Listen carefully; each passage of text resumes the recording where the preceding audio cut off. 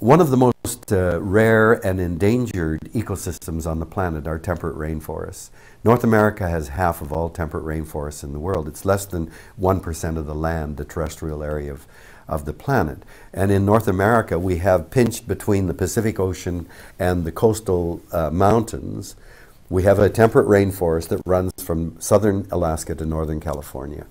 Has the highest biomass, weight of living things, of any ecosystem on the planet. And that's because we have big trees.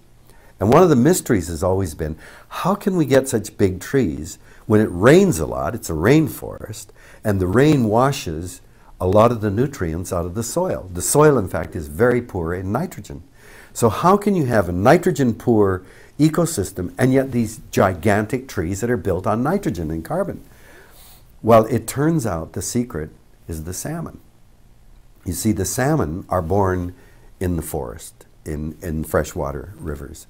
And we know that the salmon need the forest because if you clear-cut a watershed where the salmon spawn, salmon populations plummet and usually disappear. The salmon need the forest for the canopy to keep the waters cool because the babies are very sensitive to temperature. We need the forest to provide the feed when the babies are getting ready to go down to the ocean. They need the feed. And we need the forest to hold the soil so that it doesn't spoil the spawning gravel. So we knew that. But now the interesting thing is, if you look at the nitrogen on the land, it's almost exclusively nitrogen-14, which is the normal isotope of nitrogen. When you look in the oceans, the nitrogen also has a large component of nitrogen-15, which is slightly heavier. It's got an extra neutron in it, and you can tell nitrogen-15 from nitrogen-14 in your instruments. So, baby salmon born in the forest, protected by the forest. They go out to sea. There are 5 species of salmon on the coast, and depending on the species, they stay out to sea for 2 to 5 years, all the while growing and loading up with nitrogen-15 from the oceans. So when they come back to spawn, they are loaded like little bullets of nitrogen-15 fertilizer.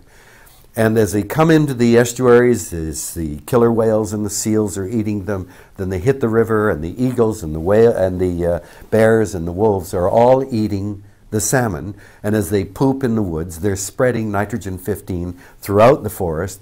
And one of the major vectors are bears. The bears, they'll fish together. They're a solitary animal. But when the salmon are running, they'll fish together in the same pool. But the minute they grab one, they take off. They don't want to eat it with the other bears around. And they'll go up to 150 meters on either side of the river. They sit down, they eat the best parts, which you all know is the brains and the belly and the eggs. And usually they'll leave the rest of the carcass. So about half the salmon is left there. They go back for another one. And a bear will take about 600 salmon out of the river in a year. And that salmon carcass that's left is immediately pounced on by salamanders and beetles and ravens and everything. But the major vector is flies. So the flies lay their eggs on the carcass. Within a few days, that carcass will be just a seething mass of maggots, which are consuming that flesh, loading up with nitrogen-15. And then they drop to the forest floor and overwinter as pupae. And the next spring, as they hatch, in the trillions, it's just at the time that the birds from South America are coming through on their way to the Arctic to have their babies. So the timing is that the salmon are now feeding the flies, which are programmed then to hatch just at the time that they will feed the birds from South America. When you look at the trees, you can take a core of the trees and pull it out. You can show there are fat rings, which is a lot of growth, or skinny rings. You can measure the amount of nitrogen-15 in the rings and show when there's a fat ring, there's way more nitrogen-15. And then we've got government records going back 50 years, and you can show when there's a fat ring, that was the year there was a big run of salmon. So it's very, very clear the salmon are the major pulse of fertilizer that the trees are getting. The trees respond to that. Many of the salmon spawn and then die in the water. They sink to the bottom.